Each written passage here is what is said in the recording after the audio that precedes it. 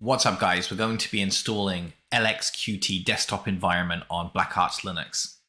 So if we check in the top right of the splash screen, we can see that we don't have it installed at this stage. So we're going to log in using XFCE, fire up a terminal, and we're going to get LXQT installed. All right, let's fire up the terminal. So the command we're going to be using is sudo pacman-s. We're going to install LXQT, which is a group. And apparently we also need to grab some icons as well. So we're going to grab the Breeze icons.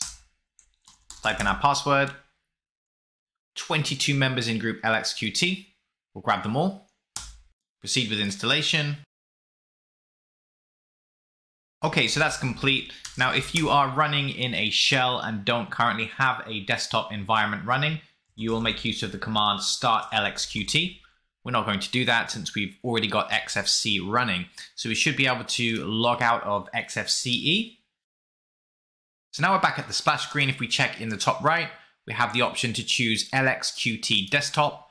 We're going to log in and see what we get. Now we can choose between different window managers. Just so you know, the default window manager for LXQT is OpenBox. So we're going to go with the defaults and see what we get. Well, this is LXQT. We don't have a default binding to the Windows key, which is something I always check. So that's something that will have to be configured manually. It's always a bonus for me if we hit the Windows key out of the box and it fires up the start menu. But aside from that, initial impressions looks fairly good for a lightweight operating system. I like the default wallpaper. Let's take a look at what we can actually configure. Let's check out preferences. Let's check out settings. So we'll have a look in appearance, see what we find. And if we head to LXQT theme, we see that we have quite a few different options out of the box.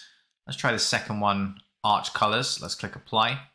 So I already like that. It's a bit of a darker background. Now it didn't change the wallpaper, but I noticed we have this checkbox here, override user-defined wallpaper.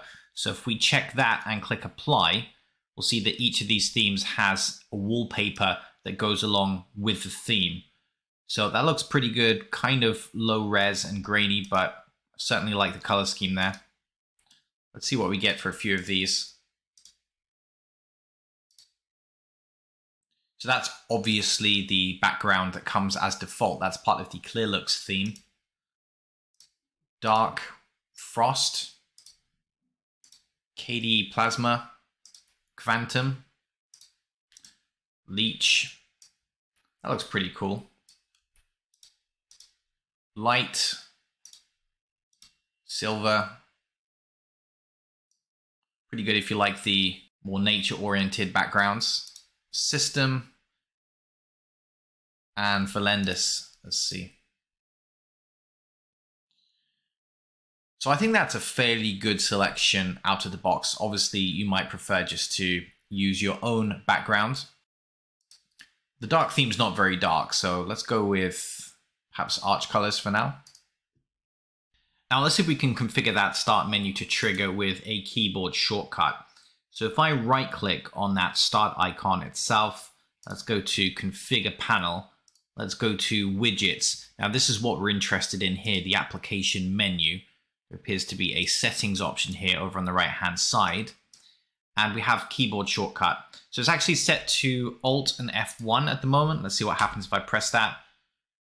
So that's a good shortcut, but much better if we can use the Windows key. It says click the button to record shortcut. So I'm going to press the Windows key, which it refers to as super_L. So now hopefully when I press the Windows key, I get the start menu. That's great. And hopefully I can launch programs by typing.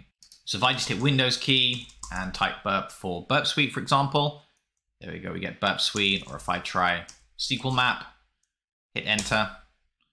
So that way I can launch programs just by hitting the Windows key and immediately typing the name of the program, then hitting enter once that program has been found. Okay, cool. So that's pretty much it. LXQT up and running on BlackArch Linux. Hope you guys enjoyed the tutorial.